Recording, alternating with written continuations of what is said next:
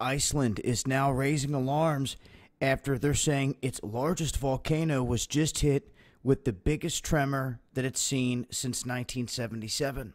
They're saying that two quakes larger than a 4 in magnitude had hit the crater of Katla today on Monday, August 29th, 2016. They're saying that was followed by at least 10 more tremors at the volcano, which sits at 4,757 feet in the air on the North Atlantic Island's southern coast. Now, there were no immediate reports of casualties or any damage, but at this point, they're saying this thing could be coming to life.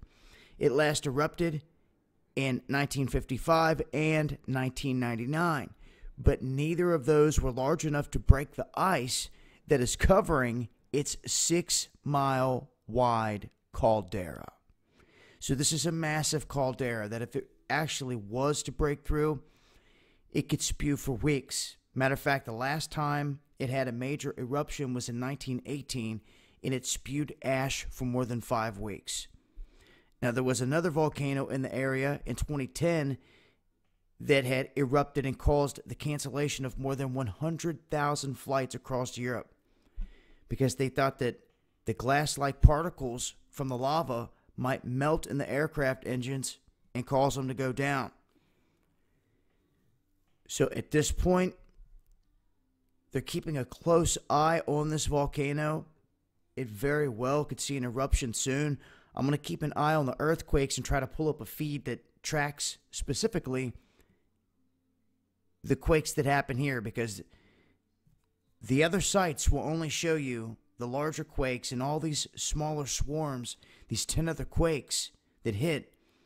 Regardless of the magnitude, we want to take a look at the depth, the pattern, and see if they're marching right toward the heart of this caldera, because that's what you have to pay attention to.